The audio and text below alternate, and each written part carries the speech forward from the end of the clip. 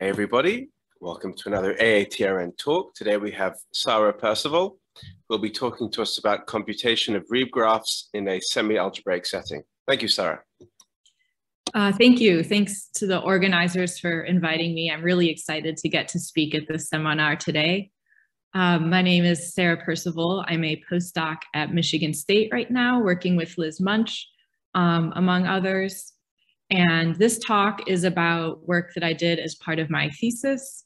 I graduated from Purdue just about a year ago, and my advisor there is Shogata Basu, and I would like to thank him especially for posing the questions that led to much of this work, as well as his guidance and collaboration throughout this project.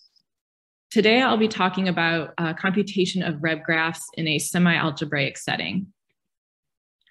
First, I would like to start by giving a visual abstract of the punchline of this talk. The idea is if we start in the top left of this triangle, if we have an input set and a map, we want to somehow topologically simplify this. One way to do this is the Reeb space shown on the top right. And our main goal is to get this top middle arrow to get the Reeb space, or more specifically, the Reeb graph from our input set and map. And the way we're going to do this is we're going to use the concept of the roadmap, which was introduced by Canny as a tool for robot motion planning. We're going to leverage pre-existing algorithms for computation of roadmaps to end up with the Reeb space. So for starters, I would like to discuss the setting that this research takes place in, which is semi-algebraic geometry. Semi-algebraic geometry is also known as real algebraic geometry. This was born out of a desire to study real solutions to polynomials with real coefficients. Throughout this talk, I'll be working over a real closed field R. This is a field such that R is not algebraically closed, but when you add in the square root of -1, it is. If you're unfamiliar with real closed fields, you can really think of working over the real numbers throughout this talk, especially since this is an applied seminar and real world data often is real valued. So you really won't lose much by thinking about real numbers instead. However, I want to point out that these results hold in this slightly more general setting. And the reason why we choose to work with semi-algebraic geometry is because this framework allows us to take advantage of pre-existing computational results. More specifically, there has been a lot of work done both in the area of robot motion planning, as well as other computation of invariance, and we can then leverage these efficient algorithms to compute other topological structures. The building blocks of semi-algebraic geometry are the semi-algebraic sets. This is the smallest family of sets in RK that contain the algebraic sets, which are defined by polynomial equalities. It also contains sets defined by polynomial inequalities and is closed under complement, finite unions, and finite intersections. So the picture to the right here is an example of a semi-algebraic set, is defined by the circle, which is the blue arc on top, and a parabola, the green arc on the bottom. And we say that a map between semi-algebraic sets is semi-algebraic if its graph is a semi-algebraic set.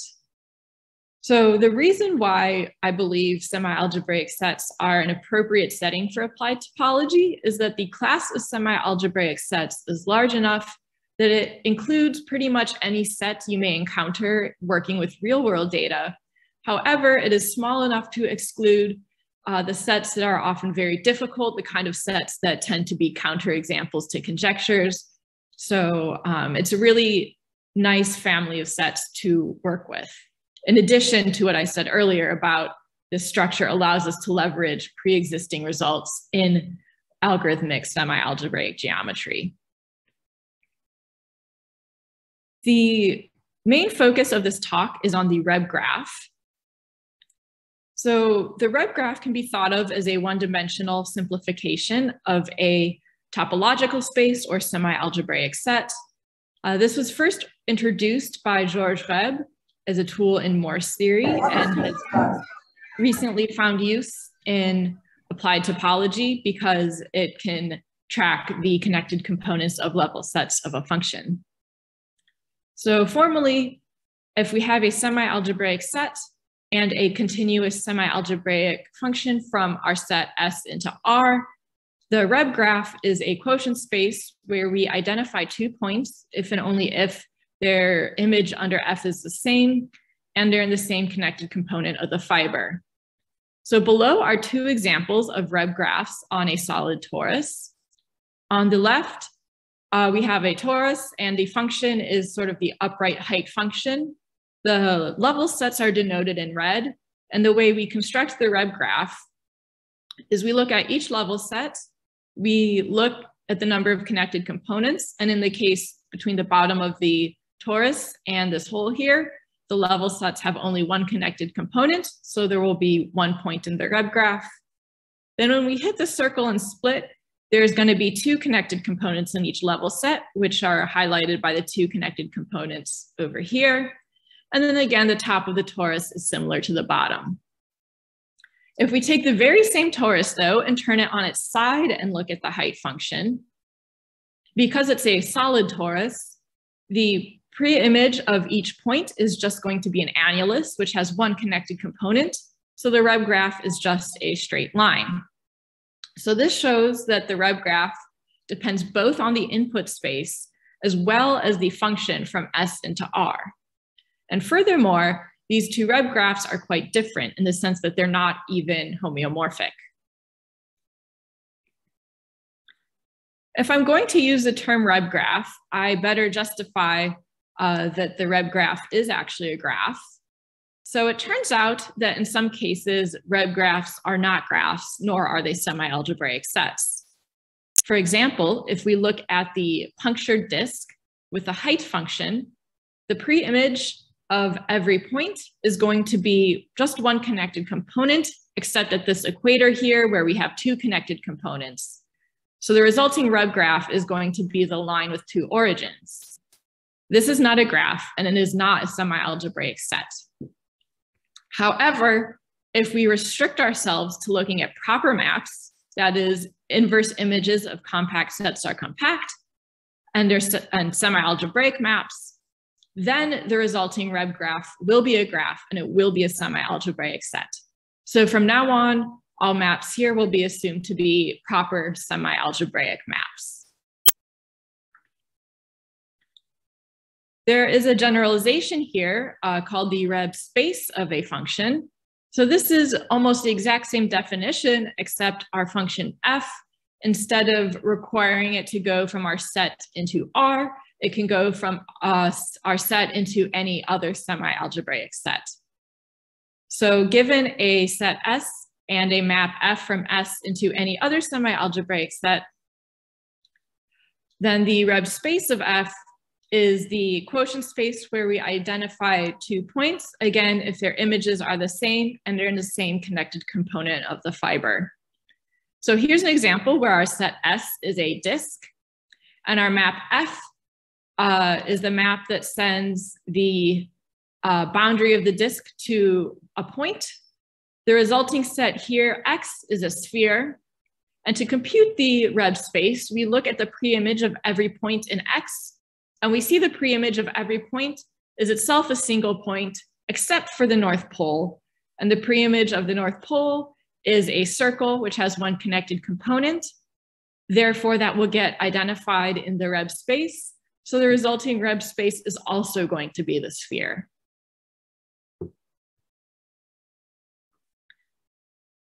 Reeb spaces and Reeb graphs have been investigated from both a theoretical and an applied perspective.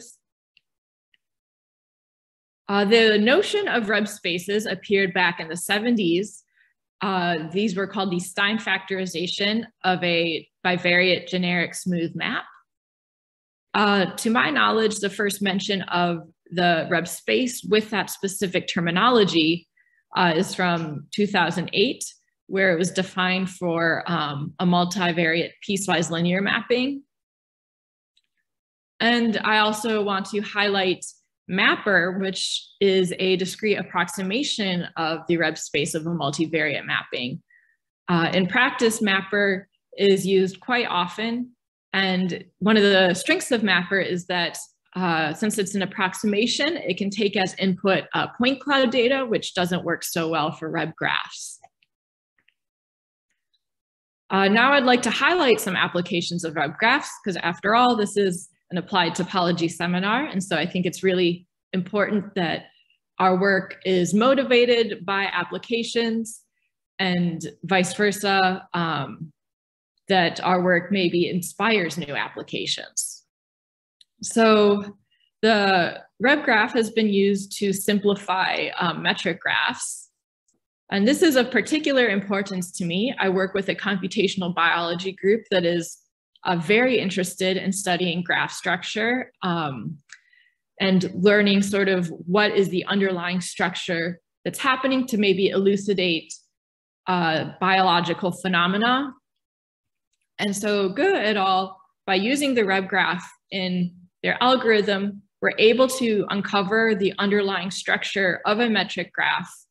And this algorithm was very flexible. It worked where several other algorithms were not able to take as input a metric graph. For simplification, this one did.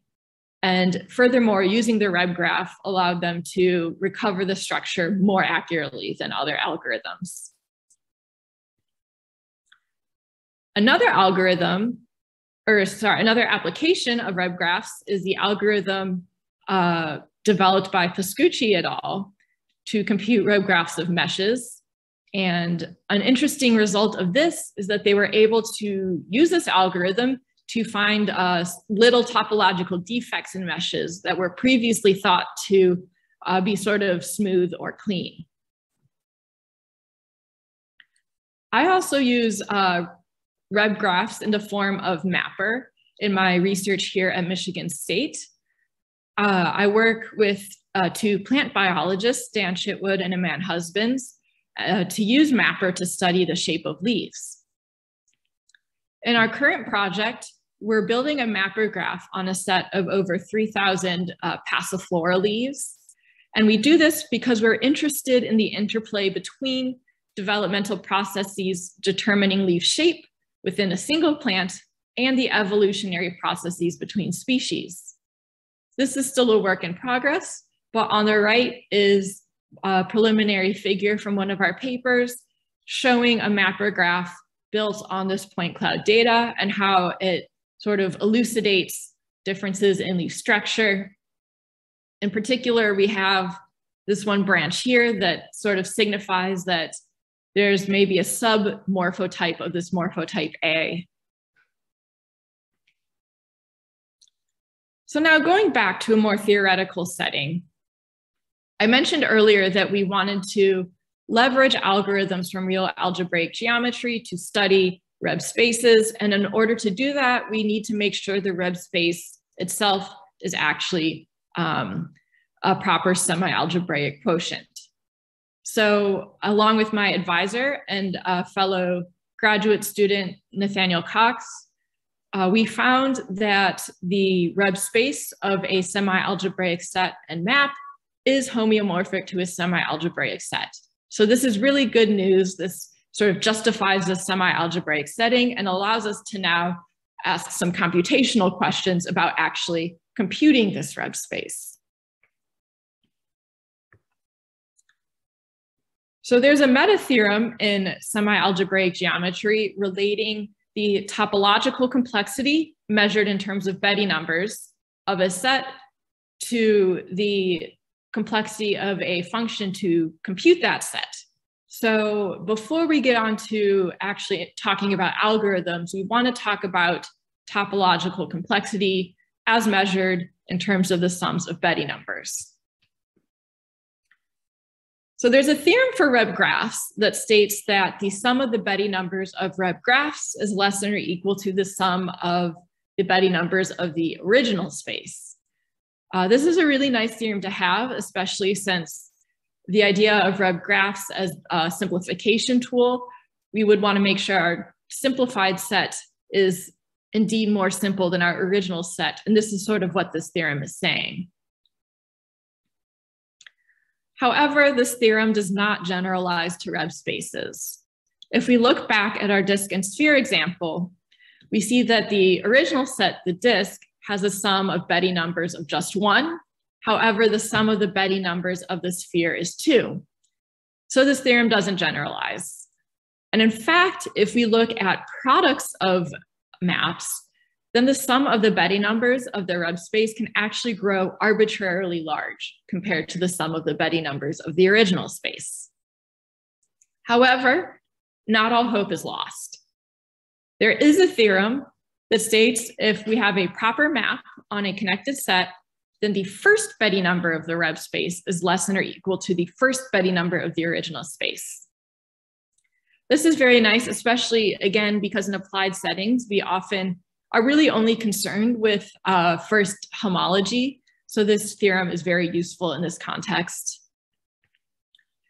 And then we were able to prove a singly exponential upper bound on the sum of Betti numbers in general. So if we have a bounded semi-algebraic set and a map from S into Rm,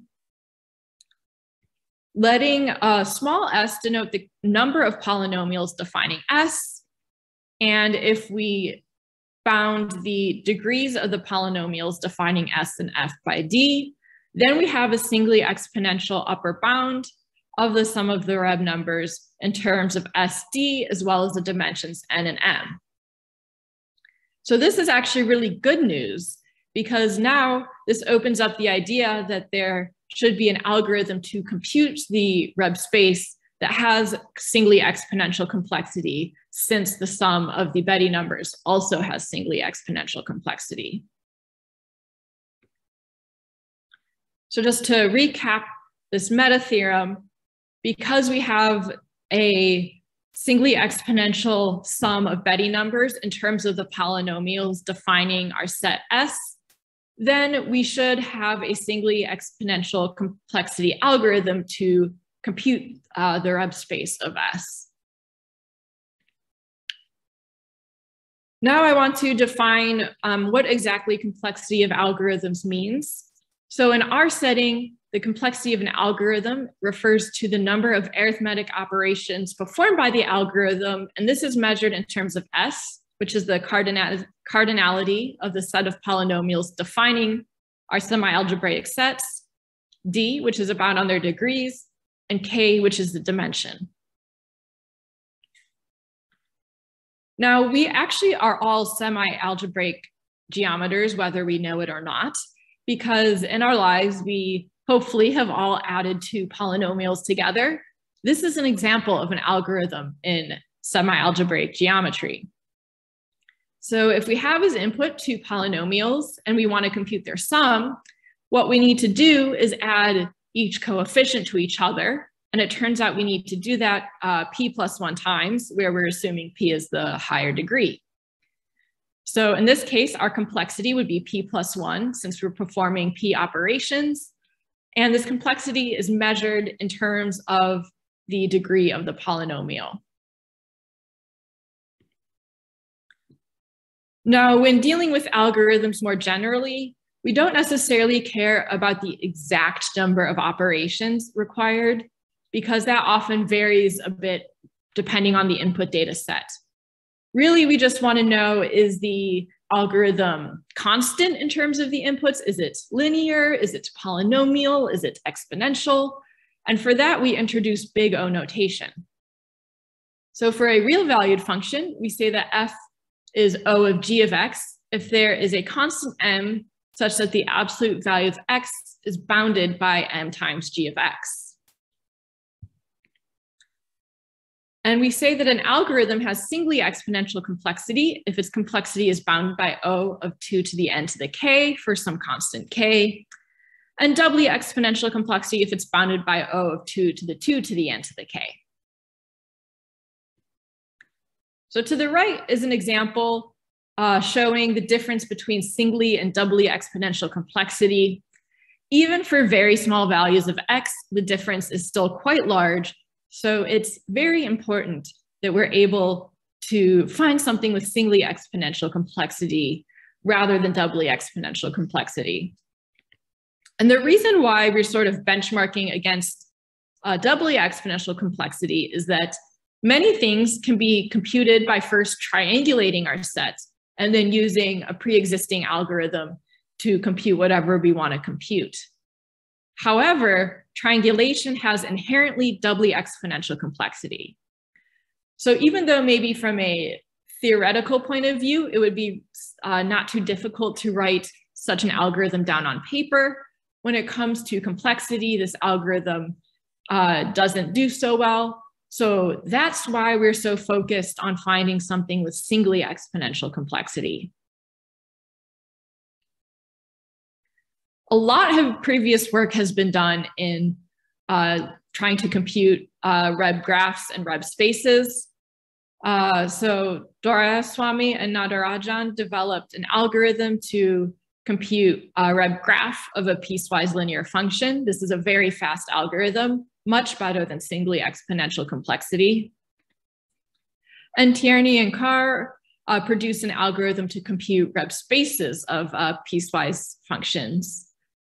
So now what we're doing is we're working in the semi-algebraic setting. So this our algorithm that we're about to present works for more than just piecewise functions.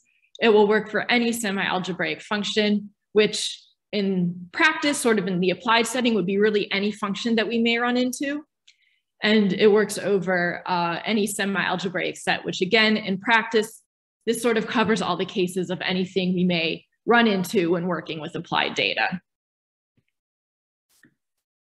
So our theorem states that there is an algorithm that takes as input a family of polynomials describing a semi-algebraic set and a map, and it computes as output a semi-algebraic description of the Reeb graph with singly exponential complexity measured in terms of the number of polynomials defining S, their degree, and the dimension K. So when working with Reeb graphs, I just want to point out something that makes our lives a bit easier. So without loss of generality, we can restrict ourselves to the case where we're working with the projection map. So I showed an example earlier that the Reeb graph is highly dependent on our map of choice. However, we can, given a set, any semi-algebraic set and any semi-algebraic map, we can find another semi-algebraic set such that the Reeb graph of our new semi-algebraic set and the projection map is the same as the Reeb graph of the original set and map. And the way we do this is we add a new variable and we consider the augmented set where our new variable y is equal to f of x. Now f of s is the same as the projection of s prime onto R. So now we can work with S prime in the projection map instead of our original set and map. And this is just a nice fact. It allows us to prove things a bit more easily since now we can just think about projection maps. The main tool in our algorithm is the roadmap. This was developed as a tool in robot motion planning. Sort of the idea is that if you have a robot in a space with some obstacles, the robot needs to find a way to get around those obstacles. A roadmap, as shown on the right for the torus, is a semi-algebraic set of dimension at most 1, which satisfies the 2 roadmap conditions. That is, the roadmap intersect with the original set is semi-algebraically connected within each semi-algebraically connected component. Let me pause here and just say that the definition of semi-algebraically connected is really very similar to the definition of a connected set. Just sort of replace all the sets with semi-algebraic sets in the definition.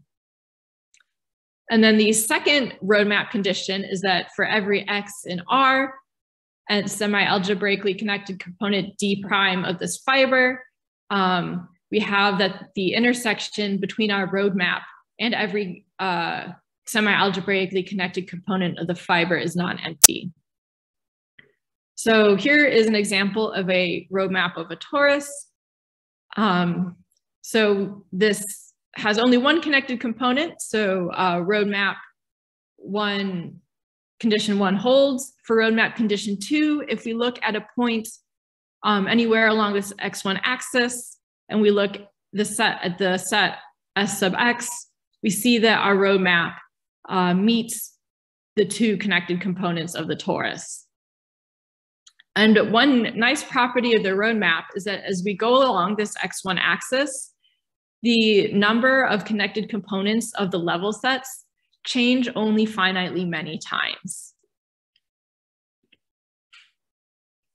So it turns out the roadmap of a set is not unique. Here are 2 examples of roadmaps for the torus. However, both of these examples satisfy the 2 roadmap properties. So any roadmap that we generate in our algorithm is going to be sufficient for our purposes. Our proof also makes use of Puiseux series. So this is sort of a really interesting tool that allows us to construct a field whose unique order is the one that makes this infinitesimal epsilon positive and smaller than any other positive element of R. So this is, again, sort of a cool thing we can do with semi-algebraic geometry. And really the takeaway from this slide is that we can now work over a field that has an element that is positive and smaller than any other element. Smaller than any other positive element. All right, so now I'll just give a sketch of the way this algorithm works on the torus. So our first step is to obtain the roadmap of our input set. There is already an algorithm to do this that has singly exponential complexity. Our next step is to go along this x1 axis, and between each critical value where the number of connected components in the level set changes, we select one curve per connected component. So in this first interval here, there is one connected component of the torus in each level set, so we select one curve. Between these 2 critical points, there are 2 connected components of the torus in each level set, so we select 2 curves. And then again, this last interval is similar to the first interval. So this relies heavily on the property that between these critical points, the number of connected components in the level sets does not change. And this curve selection also, it's essentially random. It doesn't matter which curves we choose, as long as we choose one per connected component. Now we're going to make use of our infinitesimal epsilon by taking the curves, truncating them by epsilon, and attaching them with a straight line. So over in our torus picture, this looks somewhat like this.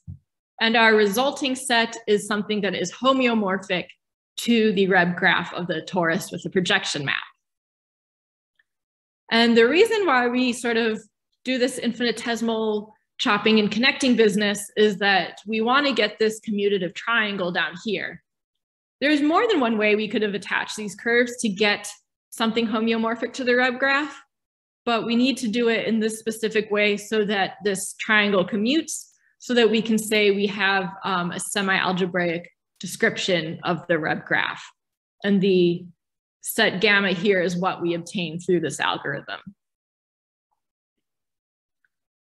The complexity of this algorithm is dominated by the complexity of the roadmap algorithm, which has singly exponential complexity in terms of the number of polynomials defining S, their degrees, and the dimension K.